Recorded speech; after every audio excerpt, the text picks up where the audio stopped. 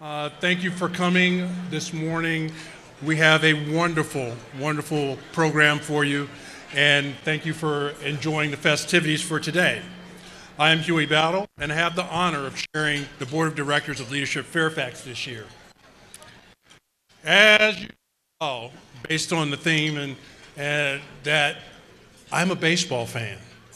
I love baseball, and the theme really gives me a set of adrenaline. My heart starts pumping. So please forgive me if I throw a char of tobacco in my mouth, or if I start doing hand signals and these kinds of things. It's just part of my love for the game. So this is the 16th year of this awards program, which was instituted to recognize sustained contributions by public sector employees, employees of nonprofits, or appointees to a public board, authority, or commission. Previous winners of this award have included Kate Hanley, Verdi Haywood, Pete Murphy, Marlene Blum, Conrad Egan, Kerry Wilson, the late Ann Rodriguez, Dr. Gloria Adu Ayinzu, Tony Griffin, Walter Alcorn, Captain Willie Bailey, Dean Klein, Bill Bowie, Pat Harrison, and Kevin Greenleaf. So I'm delighted that the committee this year has made a recommendation for our 2019 winner, and this year's award is being given to recognize the outstanding contributions of the Honorable Sharon Bulova, Chairman of the Fairfax County.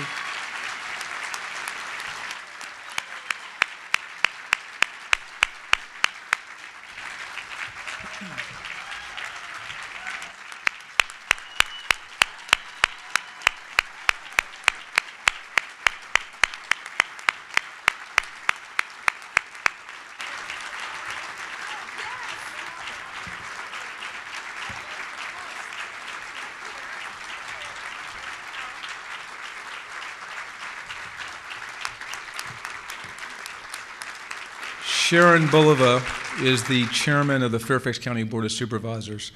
Sharon entered public life in 1984, leaving her role as president of the Kings Park West Civic Association to become a legislative aide to former Audrey Moore, who was then, I guess it was then known as the Annandale District at that time. In 1987, Sharon won her election, and this was later redrawn to be the Braddock District, and served in this position until 2008, when she won election to become chairman of the Fairfax County Board of Supervisors. Chairman Bulova, through her work in Fairfax County, has generously and tirelessly dedicated her time, energy, and extensive talents to making Fairfax County government more accessible, transparent, and responsive to its residents. While serving as chairman, Braddock District Supervisor, Annandale District Supervisor, and as a legislative aide to Audrey Moore, Sharon has worked in Fairfax County government, should I say this, a total of 35 years. During her tenure with Fairfax County, she has had a number of very impressive accomplishments, so I can't do all of them, but I'd like to pick 4 if she's okay with that. First, she was the founder of the Virginia Rail Express, VRE, which is a commuter rail service that connects Northern Virginia suburbs to Union Station. The service is comprised of 2 rail stations, and it runs during peak hours. Sharon worked tirelessly to advance the concept from a speculative proposal to a reality system. In addition, she has served as a member of the VRE's operations board since its inception in 1989. Second, and this one's really important, fiscal stewardship. In 2008, Fairfax County faced a very weakened housing market. This also happened nationally, of course. And we also had something called sequestration, which caused significant cuts to federal spending, which resulted in something that many of us might remember, is that we had millions of square feet of office space that became vacant in Fairfax County. And what that did was it reduced the revenues that the county had to provide critical services. So through Sharon's steady and collaborative leadership, Fairfax was able to navigate through what has been described as one of the worst economic downturns since the Great Depression. She was able to retain the county's AAA bond rating, and she was also able to keep intact while preserving our quality of life and the values that we hold here in Fairfax. Third, she worked on the development of Diversion 1, and this is a Diversion First, a program that offers alternatives to incarceration for people with mental illness or developmental disabilities. This is folks who come into the criminal justice system for low offenses. The goal is to intercede with this program whenever possible to provide assessment, treatment, and needed support services. Diversion First is designed to prevent repeat encounters with the criminal justice system, to improve public safety, and to promote a healthier community. And what I'll say is this program has been highlighted and has become a model for other jurisdictions and is benchmarked as an alternative to incarceration. Fourth, she was very instrumental in the extension of the Silver Line. Sharon played an integral role in extending the Silver Line from Tyson's out to Metro and getting it along to Dulles Airport. She's worked alongside many of her dedicated leaders for decades to do that. She and her colleagues were able to successfully obtain the largest transportation, infrastructure, finance, and innovation act, which is a TIFIA act, in loan issued by the federal government to help support this transformative regional project. And as a result, we're seeing a lot of the new development in Tyson's, a lot of new development in Reston along the extent of that Silver Line extension. Personally, I've had the pleasure of working with Chairman Bulova during my 30-year career, and she's just remarkably genuine. She is a dedicated public servant. She uses a deliberative approach to resolve policy issues. She's always looking to seek and accommodate differing views, and she gives individuals the opportunity to engage via the public process. She believes that community engagement is what local government is all about. She enjoys hosting community budget dialogues. She enjoys spearheading history initiatives. She enjoys working with the Park Authority to offer summer concerts. And she's also big on supporting local events. I'm grateful, we're all grateful in this room for Sharon's leadership over the past 35 years. I appreciate her commitment to making Fairfax a diverse, welcoming, and wonderful community in which to live, work, and play. She has received countless awards, including the Tower of Dulles Award. She's received the Workhouse Arts Founders Award, and she's received the Virginia Transit Association Public Officials Award of the Year. Countless others, but I just wanted to highlight those three. So in summary, Chairman Bulova has truly made a difference in the lives of many here in Fairfax County. And so for the aforementioned reasons, Chairman Bulova has been named the Catherine Kate Hanley Service Award recipient for 2019.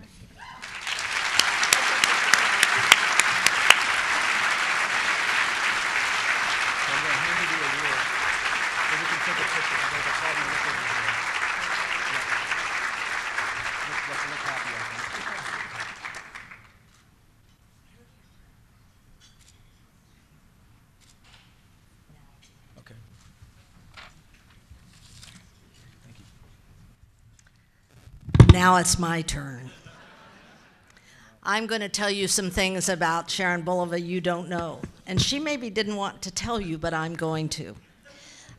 First, there was something when I was the Providence supervisor and she was the Brad Annandale supervisor that she devised that I'm never sure I quite understood, but I always supported it. It was the Bulova tree proffer. Now, that sounds self-evident, but it was really a good thing for the environment in Fairfax County, because when Sharon had land use cases that came before the board, she insisted, and then we all caught on, that we should be replacing our tree cover, that we should have a tree proffer, and so we all supported the Bulova tree proffer. She also was the driving force behind something called Faith in Action. See, I'm really back in history now. Sharon and I go back to when she joined the board that I was on in 1987. That was a long time ago. Jack Harrity was chairman when I joined the board, and then she joined the board the next year. So she was the driving force behind Faith in Action, recognizing that our faith communities in Fairfax County could come together and partner with the county in the efforts that we were all making to be sure that we provided the things that we needed for those in our community that needed them. And that's important it was important to us then, and it's important to us today. And then you've heard about, we love trains, the two of us.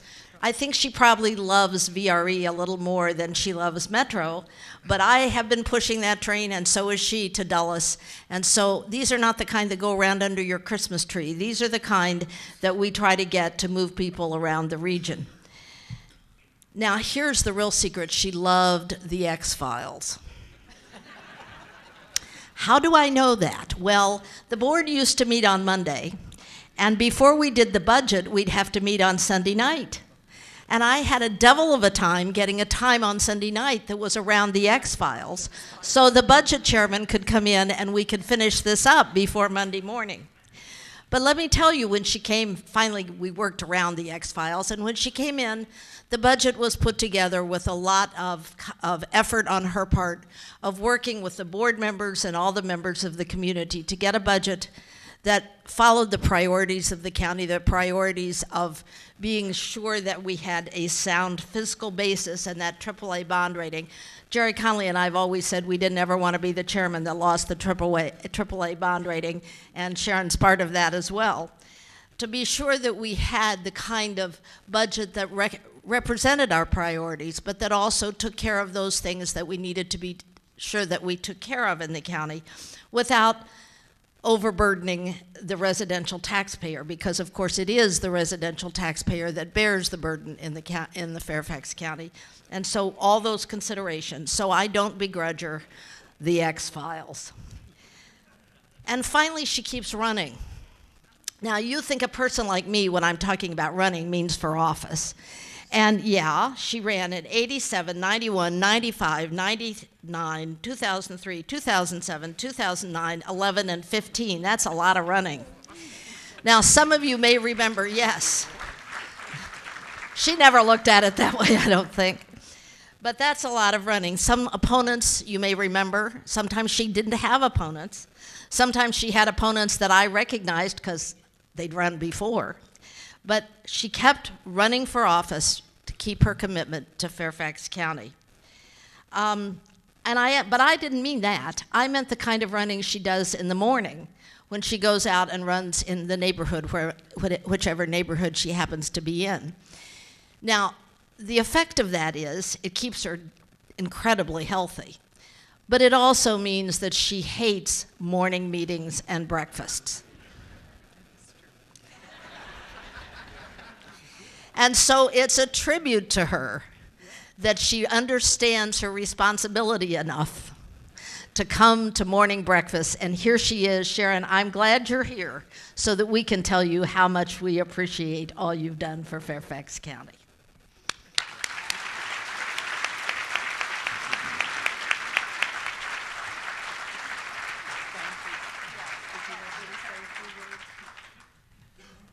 All right, not very many people actually surprise me, but this is a surprise.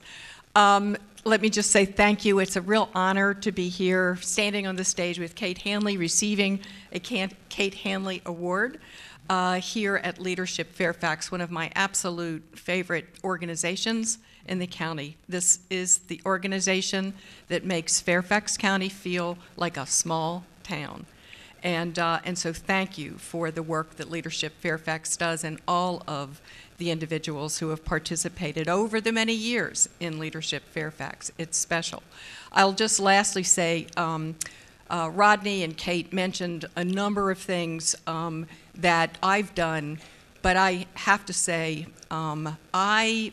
you have to work with your colleagues, and over not just a couple of months or even sometimes a couple of years, but sometimes decades, in order to get major things done in Fairfax County.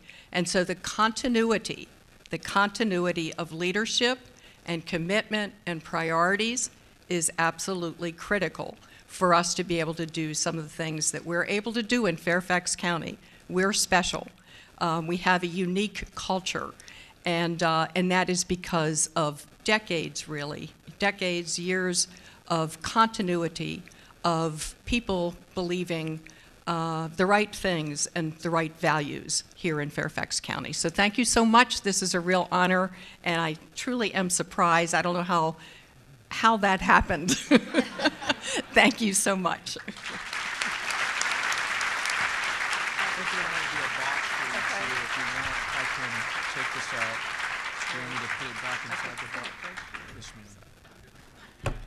Where's Chairman Bola? Oh my goodness. That is just incredible. 31 years of service, which is a lot longer than a lot of the age of the ELI kids who are out here right now. That's unbelievable. You have done such a wonderful job. You really have. And there are two Bible verses that came to my mind. One was when Jesus said, "Therefore do not worry about tomorrow, for tomorrow will worry about itself. Each day has enough trouble on its own." And he must have known what the Board of Supervisors was going to go through back then.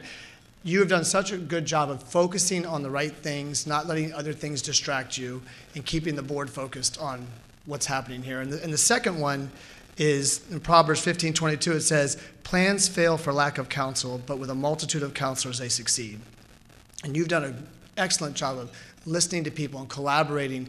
And indeed, Fairfax County has succeeded under your leadership. So thank you again for what you've done.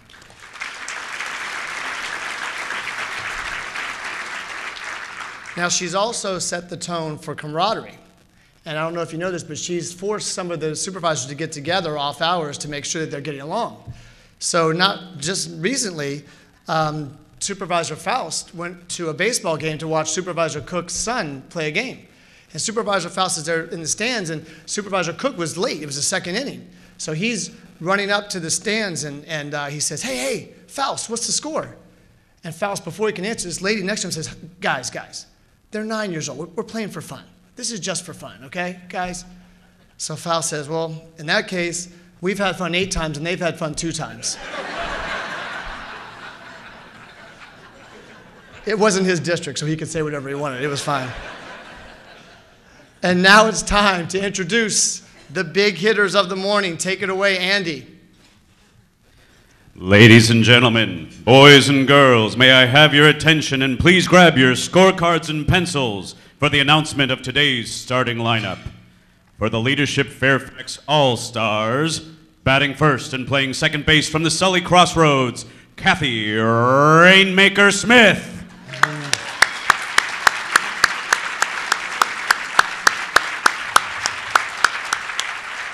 Batting second and playing third base from the Springfield Suns, Pat Ace on Base Harity.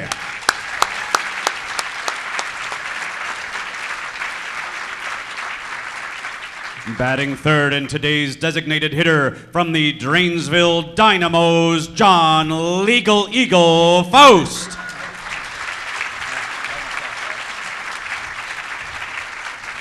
Batting fourth and playing right field from the Hunter Mill Heroes, Kathy the Hammer Hudgens.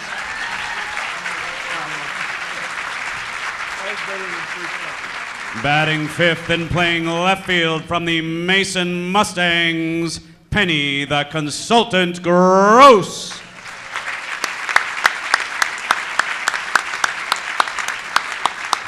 Batting sixth and playing shortstop from the Providence Pathfinders, Linda Big Slugger Smith.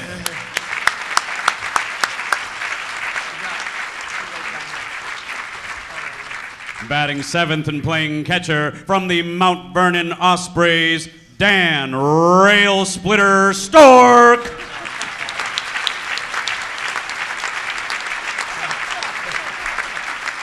Batting eighth and playing first base from the Braddock Bucks, John the Champion Cook.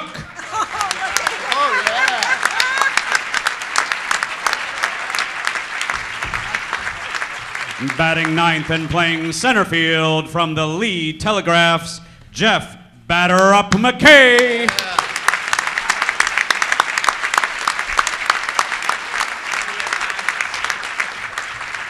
Your starting pitcher today, your Kate Hanley Public Service Award winner, representing the Fairfax County Dialogues, Sharon the Chairman Bulova.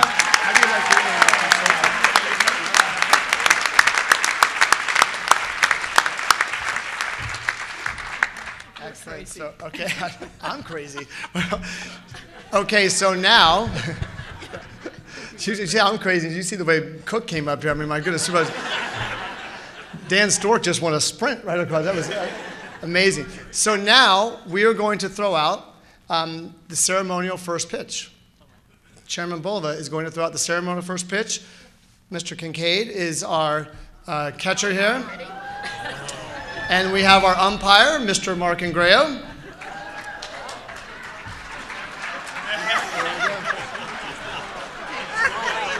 Hold on, let him get his mask on. Okay. It's a softball. Very soft. Yeah!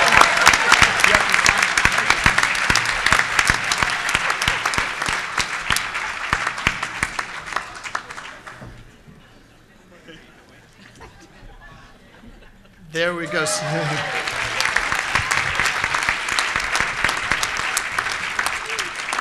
So you may have your seats. Thank you all for being here today. Now, in your program, it says that Chairman Bulova is going to give a State of the County speech. Neither one of us were prepared for that. So, Chairman Bulova, can you give us the State of the County? The state of the county is awesome.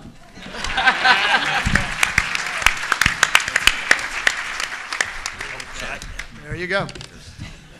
So now, some of you have been here before, so here's how this works. These wonderful people up here do a really good job of staying on time for the most part. So just in case, we have our hostess with the mostest, Lori Swift, in the back, and she has her time card. When it reaches 1 minute, it'll say that. When they have 30 seconds left, it'll say that. And when the time's up, it'll say that, and then that. And if they go beyond that, you might have seen this in baseball games before, we have the pie, the shaving cream pie. I don't think any of them want to get to that point. I don't know. That's a challenge.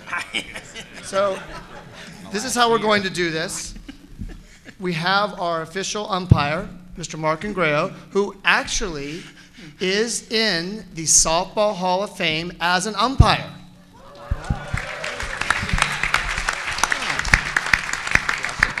And if civil discourse isn't what they want to do and they want to wrestle, he is also in the Wrestling Hall of Fame as a referee.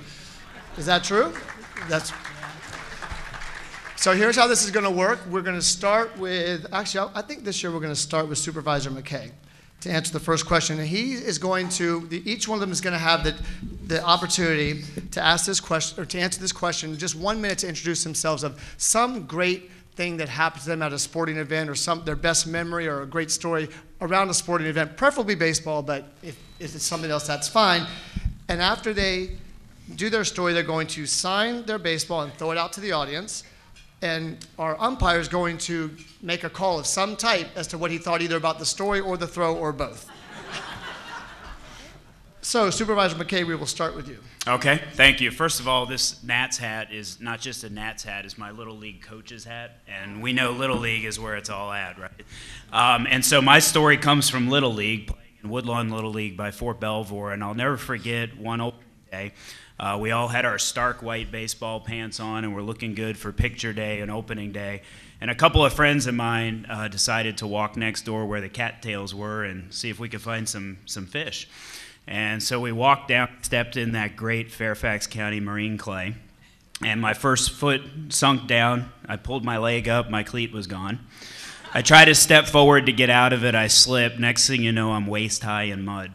And this was before the game even started and before pictures were taken. So that year in my Little League picture is me in a sweatsuit, not in uniform because my mom was home trying to wash it in time for the game. So lesson learned, don't step in quicksand and marine clay on picture day.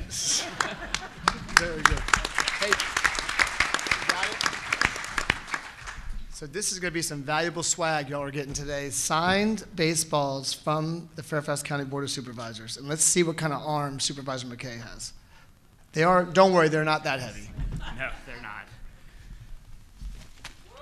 Whoa! And our umpire says? Excellent. Supervisor Cook, sorry you were late to your son's baseball game in that story, but that's still, they were winning, so it was okay. I may be late to board meetings, but never a baseball game. So I just want to point out that we were asked to wear baseball garb, and some of us follow directions and some don't. So so I'm just going to say that. But so we were asked to find some first sporting event or some other thing. So I thought I'd tell you about the first Major League Baseball game that I went to, which turned out not to happen. But we got tickets to Shea Stadium because the Yankee Stadium was, yes, Danny, Yankee Stadium was being renovated in 1975. And so we got tickets for Shea, and we drove about a 4-hour drive down from the mountains and went down there on a Sunday that looked a lot like today, drove down in the rain because we had tickets. And we stood outside because they didn't open the stadium. And finally the game was called and rained out, so we never got inside. But we did get to stand outside, and as the players exited, everyone sort of went around the player exit. So we did get to see some players. But the other thing that I remember about that day is, we were in the car for 8 hours, and you have the radio on, and back then there weren't a lot of radio stations, and you know how radio stations just play the same song over and over again. So there was, and it's whatever song is hot at the time, and so my brain indelibly has this song associated with my first baseball game, and if you are over 50, you recognize it, and if you're not over 50, you really need to go to YouTube, because the video will tell you everything you need to know about the 70s. And for some reason, this isn't working. It worked last night. Hey, Andy, can you sing it? Very disappointed. Oh, wait a minute. Here we go. Come on.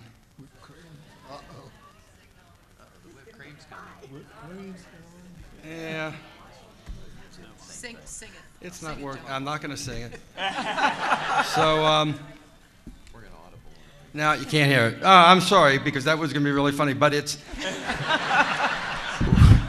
the song is Do the Hustle. It literally played 10 times, I'm sure, on the trip down and back. And they're holding the pie. Oh, the time is up. But you need to watch the video. You got to sign your ball. So here we go. Please duck if you're out in the audience.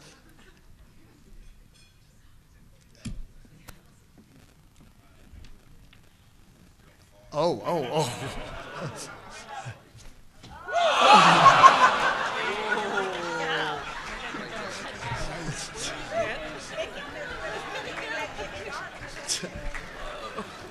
If anybody who's on the Leadership Fairfax Board of Directors, we have insurance paid up, right? Okay. Supervisor Stork. You forgot Sorry, me. our umpire. You're out of here.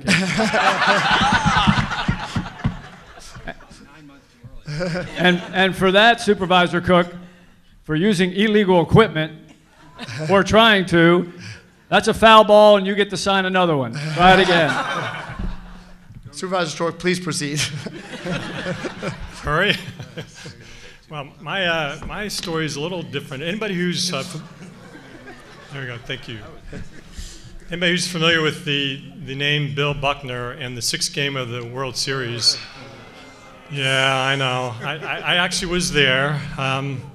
I was there. I was taken by an ardent Mets fan, and we were sitting there, and we're near the end of the game, and the Mets are losing, and of course, the infamous ball between the legs happens. And but before that, there were all these Mets fans that were streaming out of the stadium, and my friend gets up just ranting and railing at these people who are just giving up on the team already. And at that moment, obviously, the ball goes between Bill Buckner's legs, and the game goes on. And the Mets end up winning that, and ultimately winning the 7th game and winning the World Series. So the curse of the Bambino continued. It's been broken, so. Was anybody else in this room at that game? Were you? Oh, look at, oh, really? Wow. Oh, good. One of the most famous games of all time. Here we go. Yeah. Oh, yeah. She was at the game. Home run, right? Home run? No, that's a foul ball. Supervisor Smith.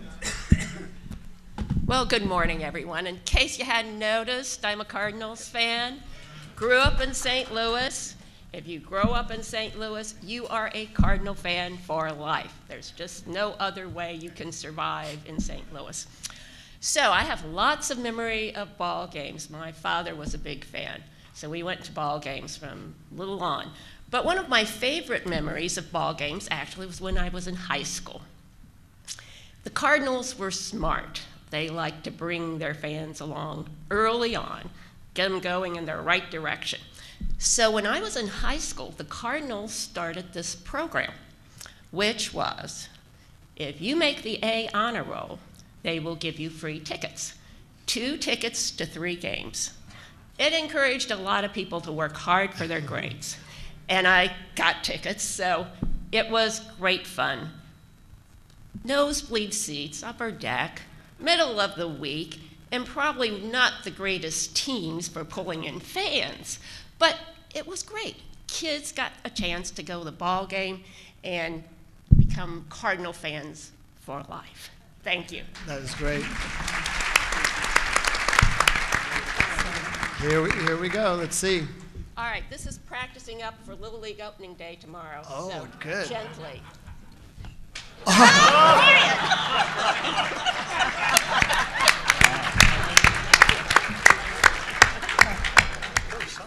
Casey, that's a clean single. Nice. County executive was ready for it. I don't know. That's pretty impressive. Chairman Boulevard. Short on. So actually the best sports activity I've ever seen is the Fairfax County World Police and Fire Games in 2015. The women's basketball team against the LA basketball team, we won. It was an absolutely amazing game. But my earliest memory was when I think I was probably about maybe 5 or 6 years old, growing up in Baltimore. And I was playing in the sand behind the fence for a basketball or a baseball game. And all of a sudden, my sister and I were playing together. I felt this incredible feeling on my shoulder. And I didn't know it, but the batter had hit a fly ball. It had gone above the fence. It came down, hit me on the shoulder. And I looked around. I didn't know what had happened. And I looked at my little sister. She was only, about 5 years old. And I thought, how did she get so strong? And I stood up and I socked her.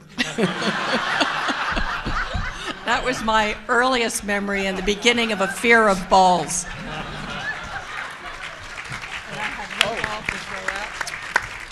Mr. Umpire, we need another ball up here. I got it right. Thank you. So after you heard that story, who wants to catch this one? Gotta sign it, Sharon. Oh, do I have to sign it first? You guys were on top of that.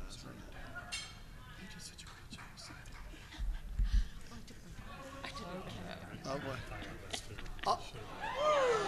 Oh. Madam Chair, that's a home run.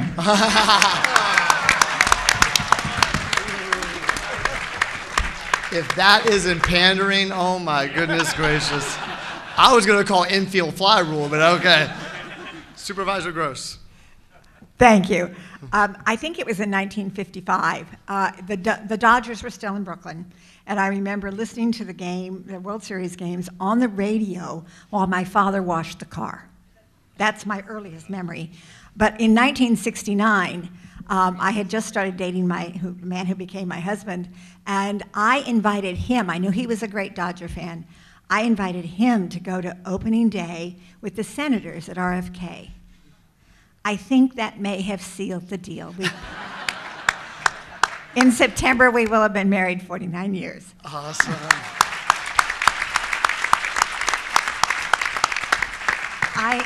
I didn't grow up under Title IX, so this is going to be a toughie. Scott Herrick, I'm going to try and get this to you. Yeah, very good. Go girl. For 49 years, that's another home run. Well, my sports experiences were not that great. But I first started out in college going to football games. My mom thought it was because I was enjoying football, but instead I was enjoying other people. So as I got married, I married some guy that really, really, really loved baseball. And he invested in those tickets at that game that they play in Washington with that team. And we, after many years of enjoying the tickets, we decided, well, you know what? That team can't change their name, so we'll get rid of that. And I made him happy by getting baseball tickets.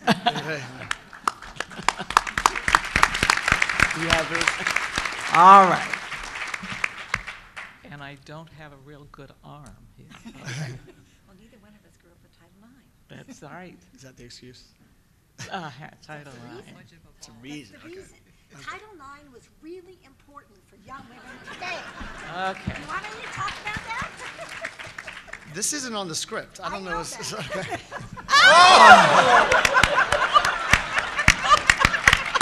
I don't play baseball.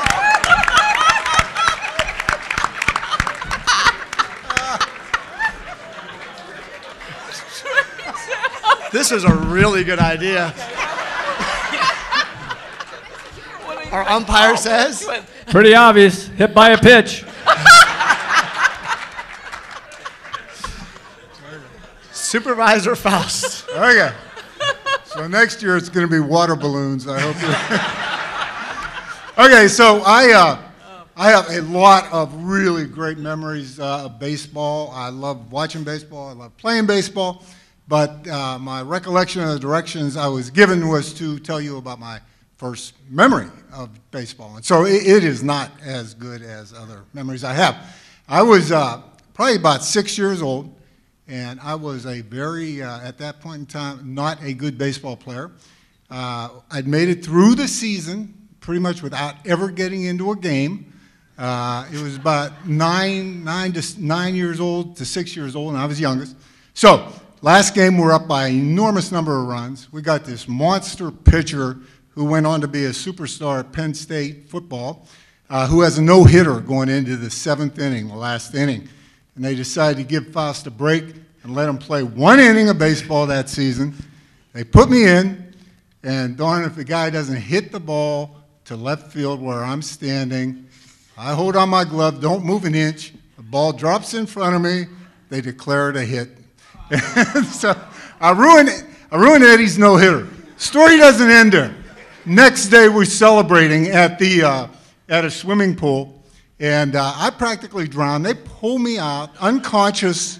I revive, and I think for the rest of my life, I think Eddie would have gone to prison. They would have assumed that he drowned me on purpose if I hadn't survived that. But anyway, that's my first memory of baseball.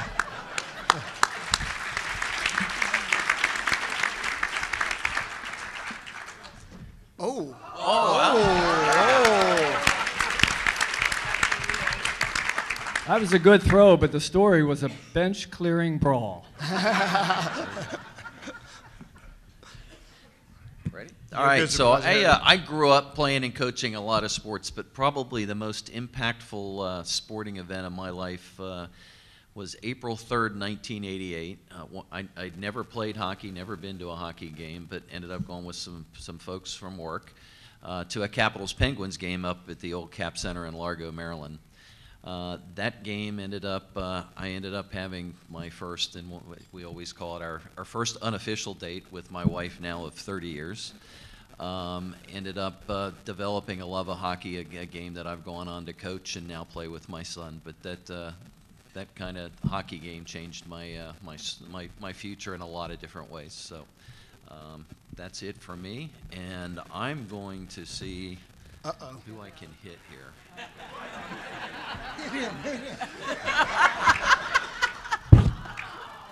Oh. Well, I was aiming for Dr. Hazel, but I came up just short. Casey, that's a triple. That's a triple. Very nice. Very nice. Do we have a doctor that does rotator cuff surgery? Okay, Supervisor Smith. Okay, so I grew up with three brothers. There were a lot of sports on TV, but I was instructed when I first ran for political office to answer the question you wanted to be asked. So 1986, it's funny, Dan Stork mentioned the Mets. That was the year of the Miracle Mets. Well, Sunday, October 19th, I go into labor. And so my husband and I go to the hospital. I'm in the room. Women know the husband's supposed to coach you on Lamaze. Well, my husband noticed a TV in the room. The Miracle Mets were on TV. He was watching the game, and I'm there trying to breathe partnerless. So I don't know about my baseball memories, but it was a memory. He still talks about that, Miracle Mets.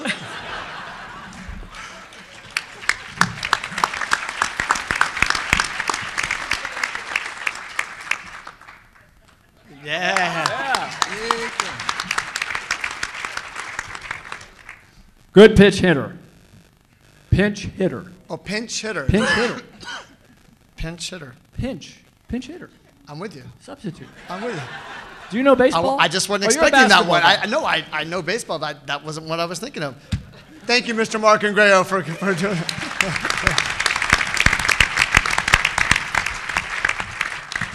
Okay, so we are going to be very tight on time now. It's a 2-minute answer. So, Monica Schmoody, our title sponsor, Cigna, thank you very much for doing that. No, you don't have to throw the ball at me, please. So, pick a question 1 through 9. Lucky 7. And lucky 7 is Supervisor John Cook. Supervisor Cook, what is the WIN network, and how is it going to improve the lives of those with developmental disabilities?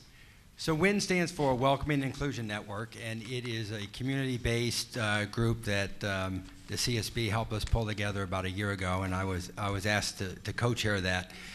When the state a couple years ago changed its definition of developmental and intellectual disabilities to bring all those folks into one group, that gave us the opportunity to have our adult and employment services reach out to a broader population. But of course, there wasn't any extra money attached to that.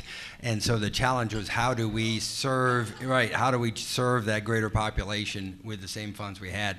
And so we thought, the board thought that we ought to have community input for that. So over the last year, we've had a number of meetings, and probably somewhere between 50 and 75 community people who consistently came out, employers, family members, and people with disabilities themselves who use the services to help pull together a series of recommendations for the board. And I think what we have coming out of that is a great set of proposals for helping people with developmental disabilities be able to be part of society going forward, to learn social skills, to be able to get job training, to be able to have jobs, to contribute to the community, which is what people want to do, and to maximize their ability to enjoy life and to give back to the community as well. But it would not have been possible without great community input, and so I really appreciate all the people that came out for a number of meetings over the series of a year and put together a great program that is not only the best in Virginia, but probably a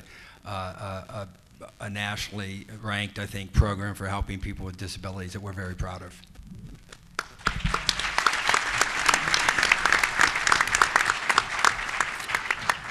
Where is Brian Mundy? Oh, there he is, our annual former board chair. Any number but 7, Mr. Mundy.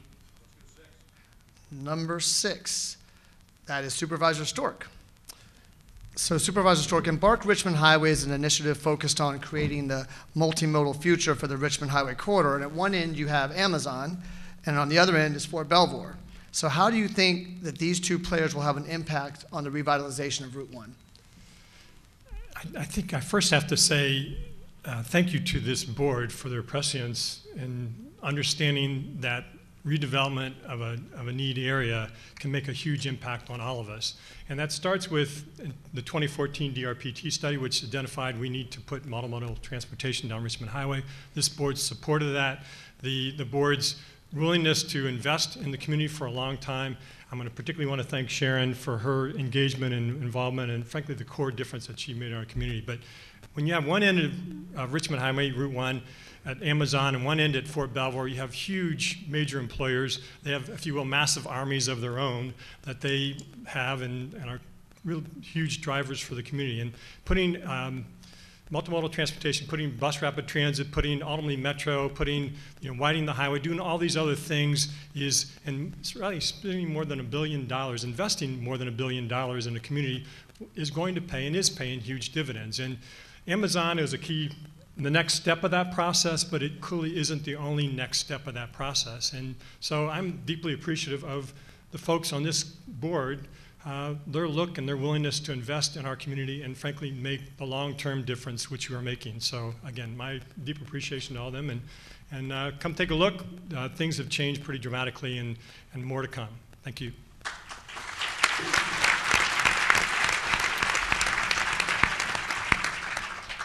All right, Sheriff Kincaid, I'm calling you out. Oh, 1, you were right on it. Okay, there we go. So, Supervisor Kathy Smith. So this is interesting. You're part of a team that's been working on updating the Fairfax County zoning ordinance. What are some of the more interesting and perhaps entertaining changes you have had to address here? So we've done things with the zoning ordinance allowing trampoline facilities. We worked on, now say this 3 times fast, rear yard coverage. Took me a while to be able to say that and not stumble. But I think it was a little controversial, but the board had a student come speak to us. She wanted a hedgehog for a pet. How many people realized it used to be illegal to have a hedgehog in Fairfax County? And if you wanted a chinchilla in Fairfax County, you had to get a special permit that cost about $460. There used to be a former supervisor that had one in his office, but we won't say any names. And so the board went through a process to do this, and you gain this knowledge that you didn't have before you got on the board. And I remember when we were in the process getting forward to this ordinance that I was talking to my neighbor across the street, and both of her dogs died within a couple of weeks of each other. And then she told me, and the chinchilla died too. And the first thought in my head was, oh my God, you had an illegal pet. Thank the Lord that didn't come out of my mouth, right? And so the board went on, you can now have chinchillas and hedgehogs, but please, if you get a hedgehog, watch out how to take care of it, don't kiss it, and they can be lovable pets too. Thanks.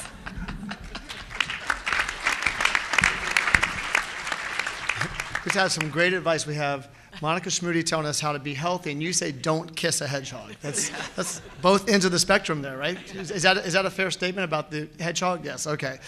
Okay, so now I see that, actually, you know what? We have the county executive right here, Mr. Hill. Anything but 1, 6, or 7? Number 9.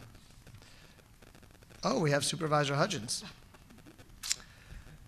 Now remember, you are not running for office again, so you can say whatever you want. What is one of the essential things that Fairfax County needs to do to be an open, welcoming, and successful community? In order for us to be a welcoming community is we have already done the hard work, and it's the One Fairfax. And I think by establishing the One Fairfax, we have actually walked away from the challenges that we've had that allowed folks to believe that it wasn't a very welcoming place. And that was done years ago when we had a really bad study that said so. And so from that, we made good of that. And we now have an equitable lens through which you look at all of the policies that we make and how we determine that we are serving our community well. So, for example, we look at all elements and make decisions based on actually, are we really treating everyone equitably? And the policy writing of that has been really successful for us. And I think it puts Fairfax County in a different place than others. And we are looking at One Fairfax when we say all children, all adults, all policies, all the things that we do. And the history that we had has been wiped, I think, in a direction that shows that we really are a leading county when you think about how we make our policy decisions, looking with an intentional air to make sure that we have social and racial policy that is balanced for all. Thank you.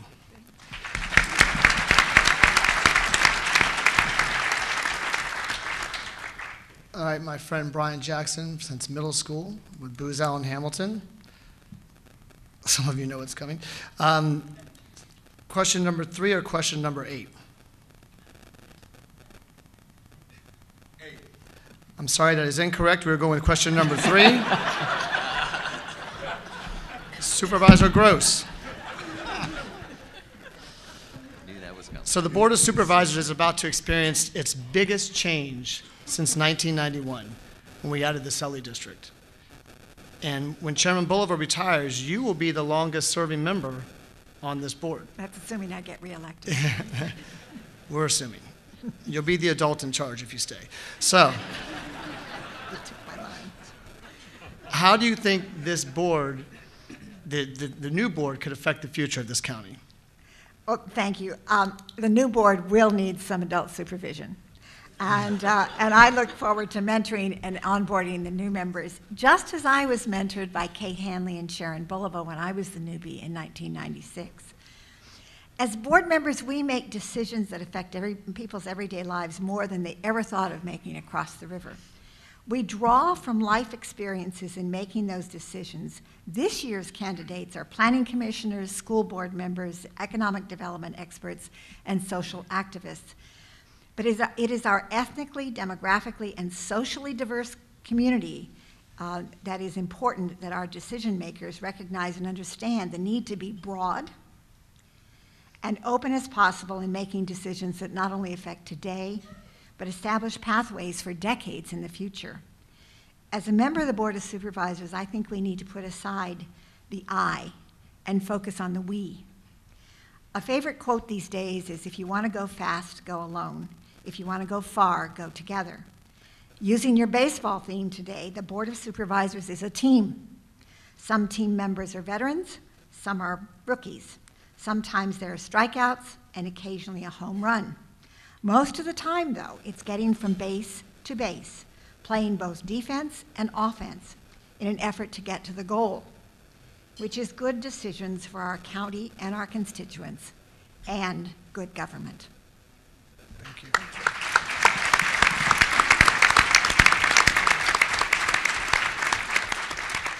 And I'm just going to choose this one for Supervisor Faust.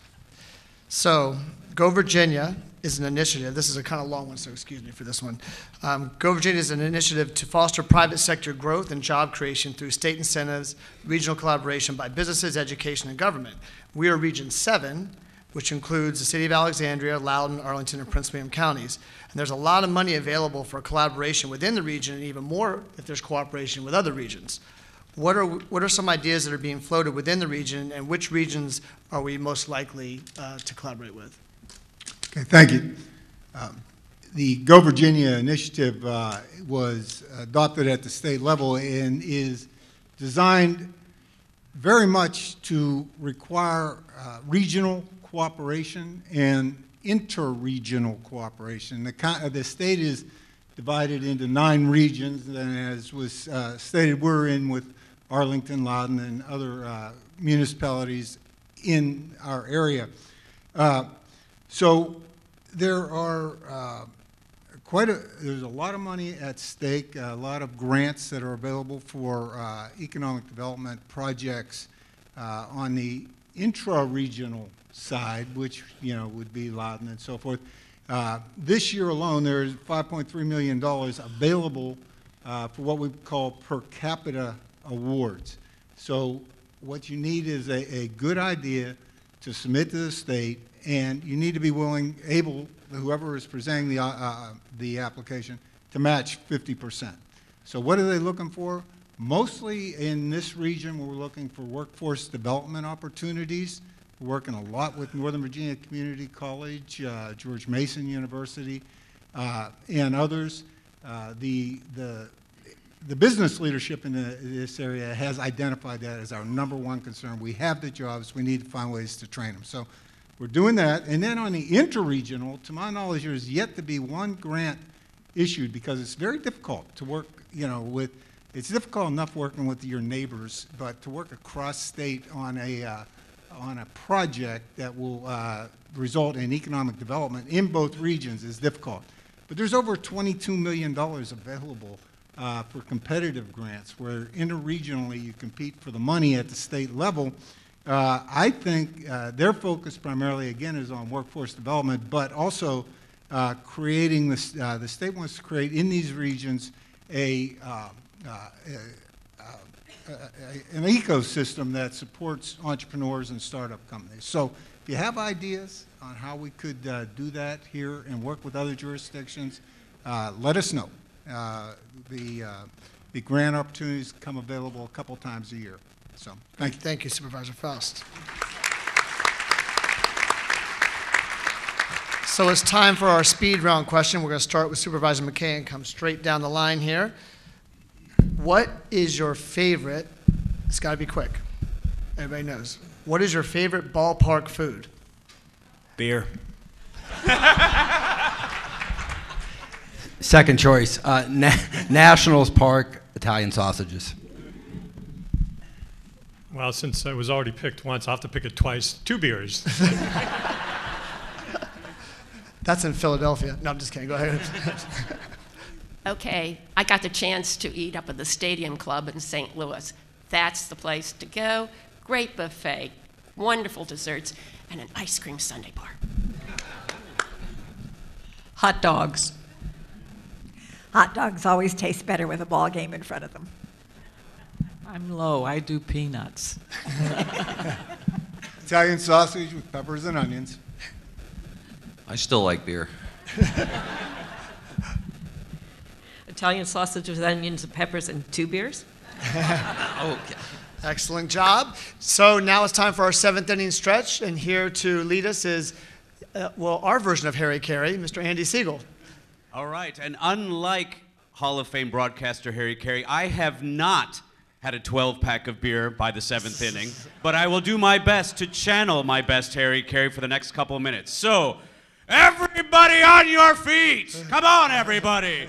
Let me hear ya! A 1, a 2, a 3. Take me out to the ball game. Take me out to the crowds. Buy me some peanuts and Cracker Jacks.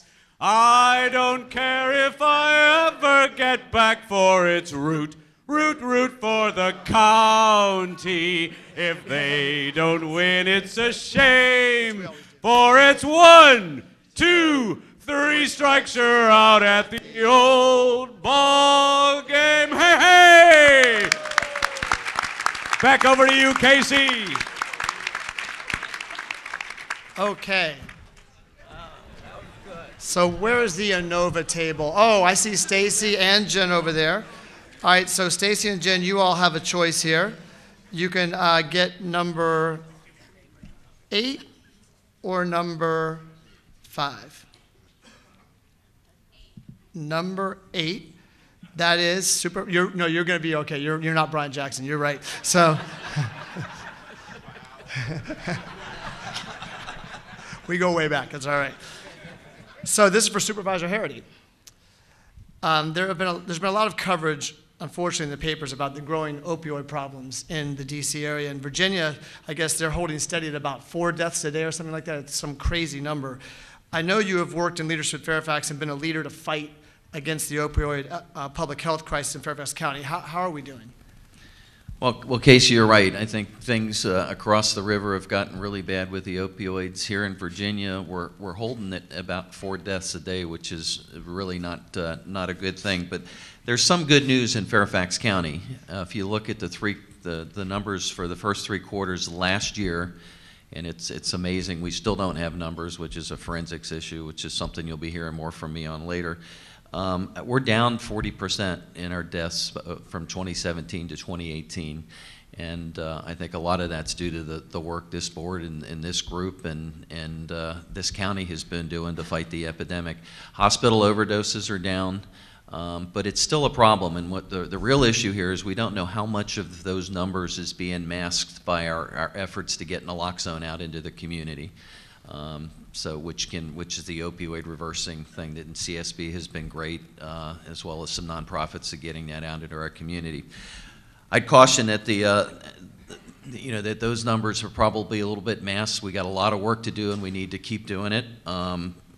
We've been working on this at the board, and I've been proud to lead the effort on the board over the last 4 years to address the issue.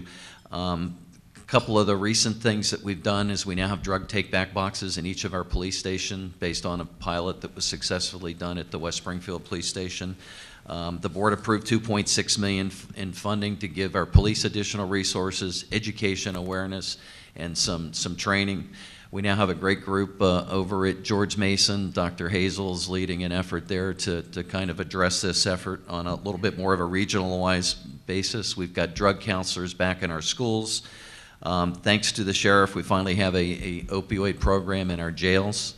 And again, we still have a ways to go. I think the biggest needs that are still out there are treatment, because we've got a lot of people that have been impacted and we really don't have enough treatment centers. And the continued education of our residents.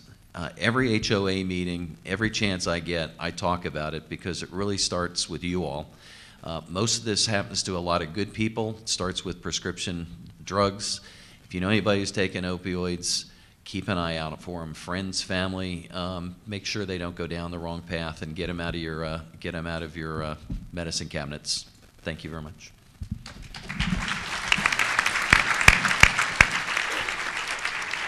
So in the interest of time, I'm going to ask the next 2 supervisors and Chairman Bulova to be as quick as you can. I want to cut you too short here, but because you are a short timer. But so Chairman Bulova, we'll start with you, and then Supervisor McKay, if you could chip in on this one. We hear all these groups such as pro-growth, no-growth, smart growth, NIMBY, banana, build absolutely nothing near anybody. What is the strategy and the philosophy behind the approach Fairfax County takes with regard to growth and development? So there is a strategy behind how we grow and how we manage growth. First of all, we make sure that we are supporting our stable residential communities. We target growth and development in areas where, if left alone, they could deteriorate. Areas that really are in need of revitalization. For instance, the Mosaic at Merrifield, which had previously been, and there are still some places where you have older, tired commercial and industrial uses. Richmond Highway. Some of Richmond Highway looks the same as it did when I was a young bride moving into the county during the Vietnam War. And those uses are still there, and places like Tyson's. where Tyson's was a successful and is a successful commercial sector of the county, but it has been a sea of asphalt parking at surface parking lots, and originally devoid of residential, and essentially revitalization will provide life and vitality into Tyson's. It will also, when built out, Tyson's will have stormwater runoff that is equivalent to a forested area. And so being able to revitalize also takes care of the environment as well. And Supervisor McKay, you've represented a district with a couple of redevelopment areas yourself, so how do you think progress has been made and how will it affect the emerging areas that we're seeing right now? I think we've made tremendous progress. I think when it comes to revitalization, you need three key things. One is you need a good plan, which we've done a good job in the county, as Sharon alluded to, rewriting comprehensive plans to steer growth into areas that need it, that want it, that have to make environmental improvements. The second is you need resources and infrastructure, and where you put infrastructure can steer growth in the future. And the last is you need the political willpower to make sure that it happens. And we've been very successful. In my district, I have Central Springfield and the Route 1 corridor. And in Central Springfield, we've transformed the old Springfield Mall from a valueless property into the third most valuable property in all of Fairfax County. Across the street from that, the TSA headquarters is being built, which is the second largest office building currently under construction in all of Fairfax County. And on the Route 1 corridor, as was acknowledged before, Fort Belvoir is Fairfax County's largest employer, and we're in the brink of investing $1 billion in transit infrastructure along the highway. What these places have in common is a desire to improve, an investment of infrastructure in metro and transit, and we need to make environmental improvements in that area. Sharon acknowledged these were areas largely paved over that need to be retrofitted to be better for the environment. So it could be a real win-win, but you got to have the political courage to do it, the plan, and the public's got to put money into the infrastructure. We get way more than our return on that investment, as these areas are proving. Thank you.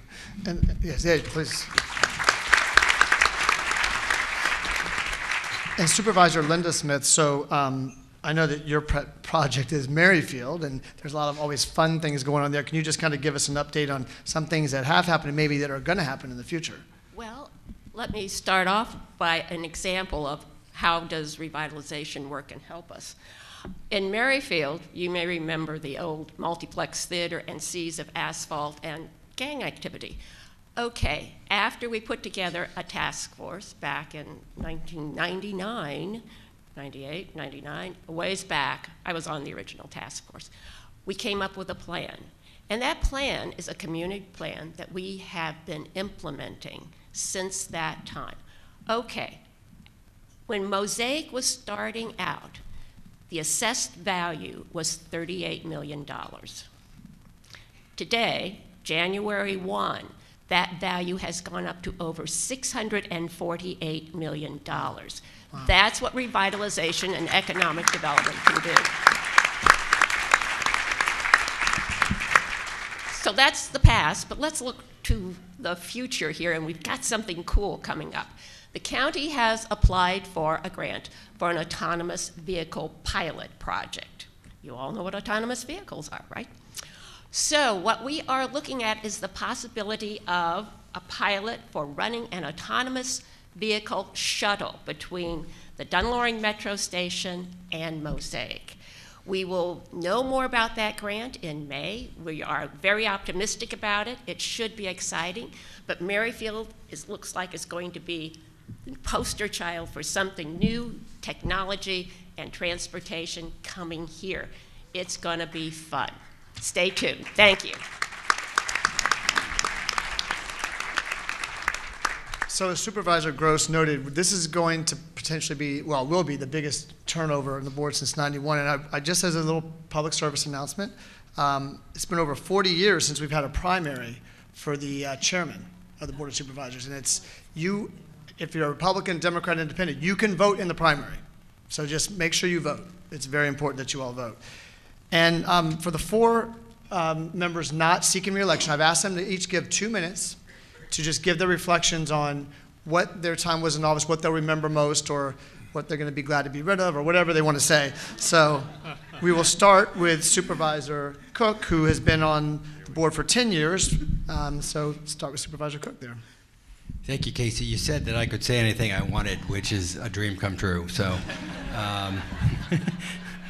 but I want to be serious for a minute, because I'm very concerned about the divisions in our society. You know, we talk a lot about that. We are more divided as a country than we've been in 50 years, since the 1960s, and I think that's very problematic. And I think there's a lot of reasons for that, but one reason is really a failure of our societal institutions. You know, it's not just government, it's a lot of other things. You look at our religious institutions, which are racked by sex scandals, finance scandals. You look at, you know, businesses, which have too many have focused on, you know, the next quarterly financial report so that the business can flip, rather than, you know, putting money back into the employees and helping people move along. You look at the growing wealth gap, where, you know, workers are not sharing in the wealth that's being created. And the problem with that is you want a gap because it's an incentive, but if the gap gets too big, if people no longer believe the American dream applies to them, if they can't look at somebody who's doing better and say, I'm going to work hard to get there, and instead they say, I can't get there, then that turns into resentment.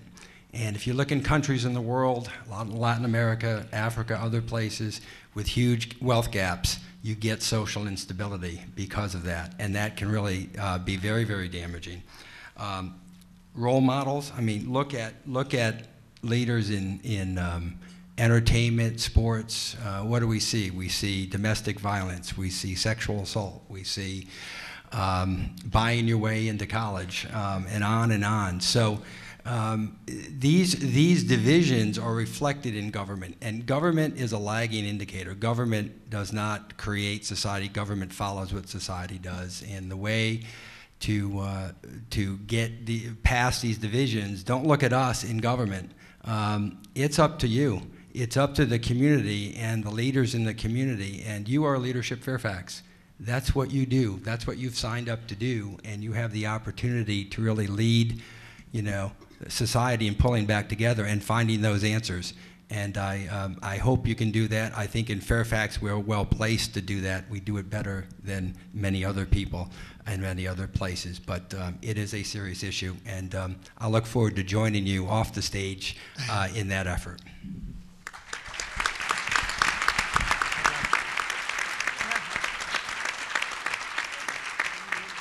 And thank you for your service, Supervisor Cook. And Supervisor Linda Smith, you are up.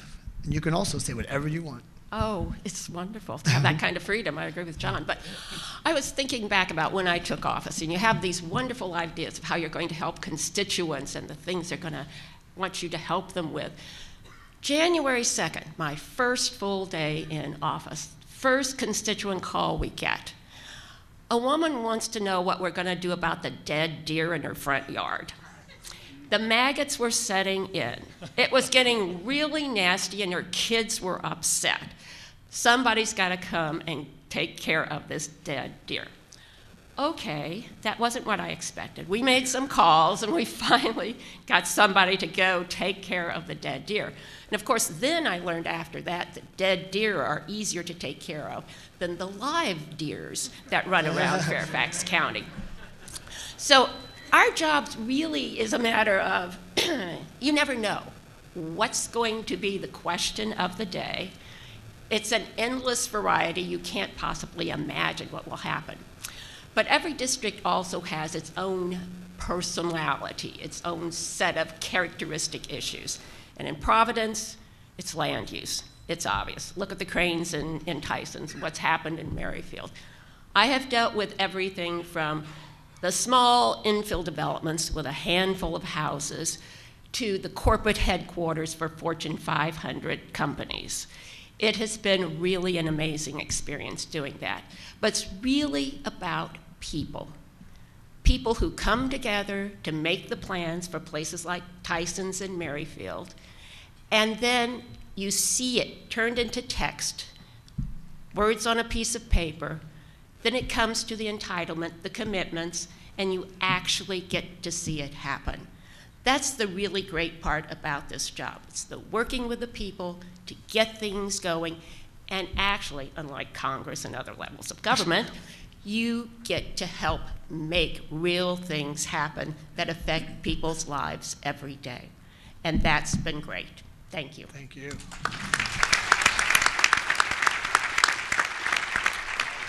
So 16 years, Supervisor Smith, thank you very much for your service. And now with 20 years on the board, Supervisor Kathy Hudgens. Well, I have spent 20 years really enjoying doing this job. And I came to it from a teaching environment, and I have used it that way. And so all of the things that I think about is to see how we have empowered our community more. And that's the very important part. I talked about One Fairfax before. I will recall that when we received this very tragic report in which the county had been providing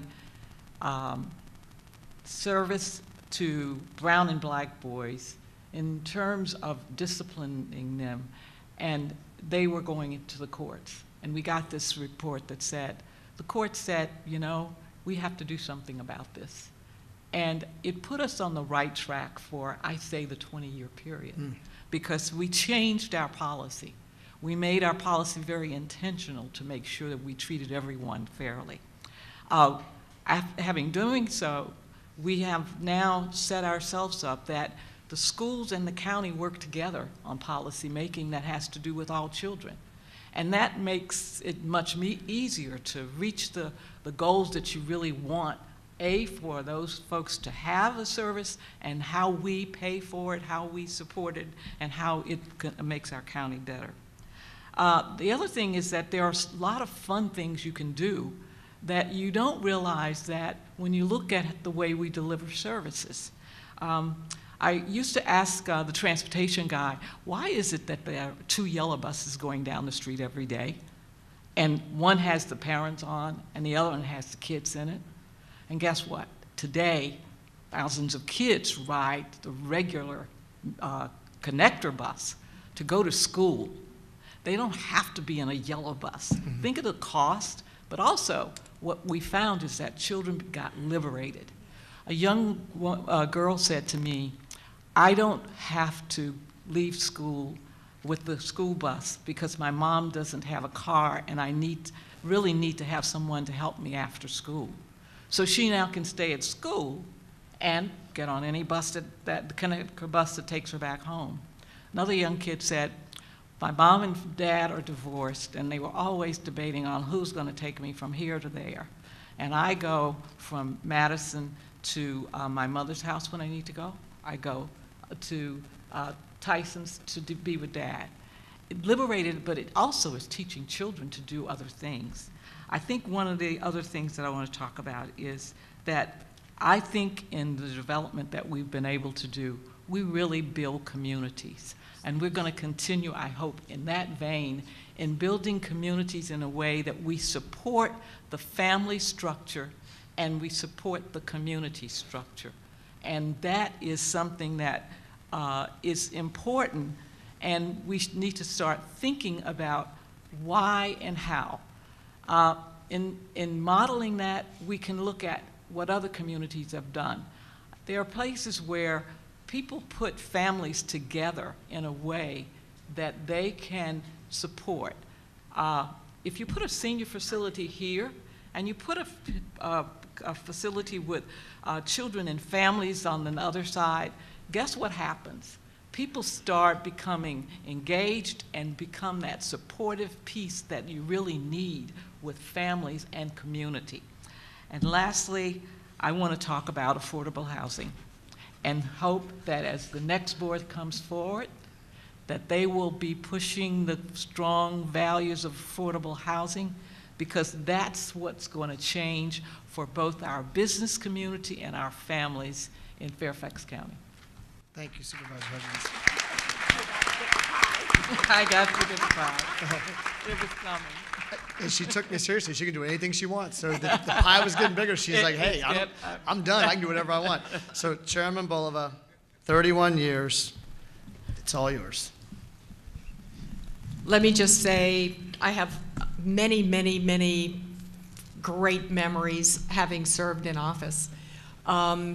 One of my sweetest memories actually had to do with the Burke Center VRE garage, which may sound like really wonky, except that for the community it was a very big deal. This was, I'm trying to think how many years ago. It was probably, I guess, around 2000-ish. Parking had become a problem. The Burke Center garage was the most popular in the entire VRE system. People were parking creatively all over the place, including in the neighborhoods. And Public Works, county staff designed a brand new parking facility, a structured parking garage. And so I will always remember hosting a community meeting, assuming everyone would be so pleased to see their new garage. And when I looked out into the sea of faces, this is what I saw. We hate the garage. And what's more, what I didn't know is that they were also plotting to kill the garage. Never, ever, never forget the importance of bringing the community to the table to solve an issue. And so something that I will always remember is inviting the Burke Center and the surrounding community to the table to try to figure out how to design a garage and how to address parking in a way that it was something that the community would embrace. That happened in the end. There's a lot more in between to the story. But in the end, that was the community's garage, and they shot confetti into the air when we had the ribbon cutting, and it wasn't just about the garage; it was about the community, and that's what local government is all about. I love local government; it's the best place to be. And I thank my constituents and I thank the community for helping to make Fairfax County the awesome place that it is to live, to work, and to play. Thank you. So I'm going to invite Monica Schmoody and Huey Battle back up here. First, you guys, I mean, I just really, really thank you all, especially the ones who are not seeking re-election. You all do such a good job. And Monica has a special presentation, and then we're going to do one more little thing to get you guys on your way.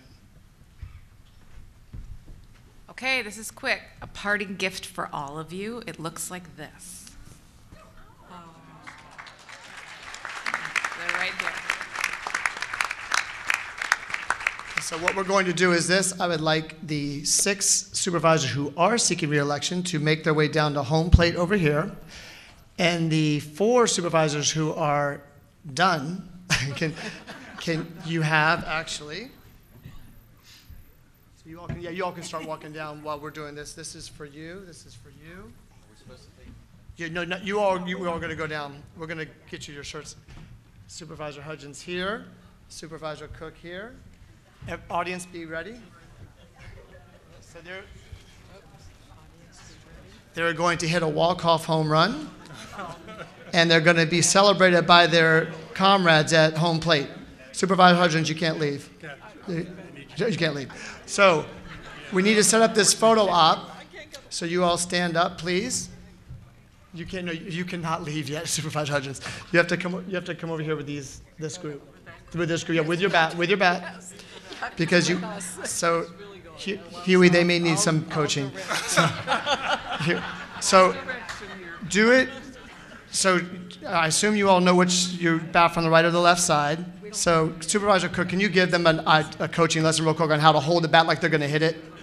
So watch Supervisor Cook, please. You see? So we're all, and we'll kind of, are you all coming up this way?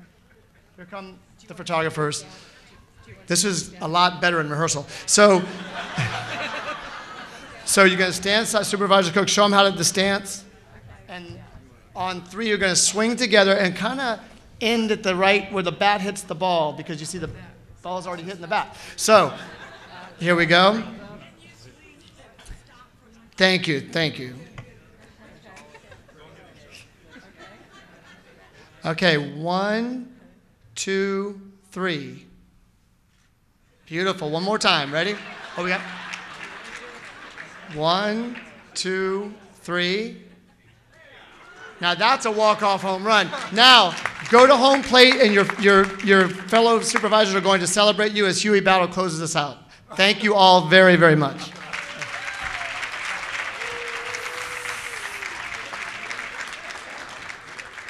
Wow, wow, wow. Isn't that awesome?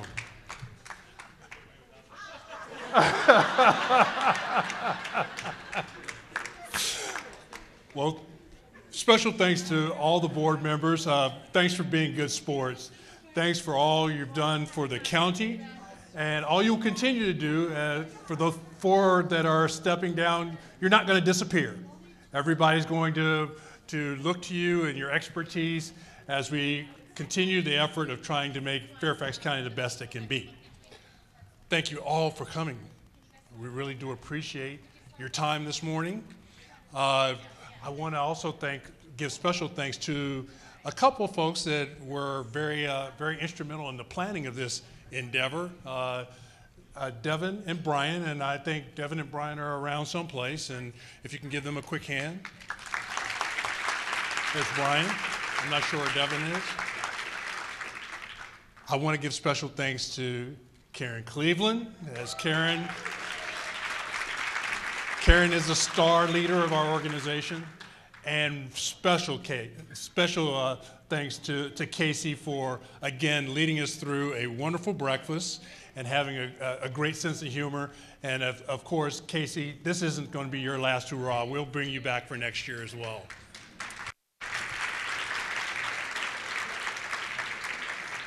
Thanks to our program sponsor, Cigna. And with all that, I hope everybody has a great day. I hope everybody continues to make Fairfax County the best it could possibly be. Thanks a lot, everyone. We'll hope to see you soon.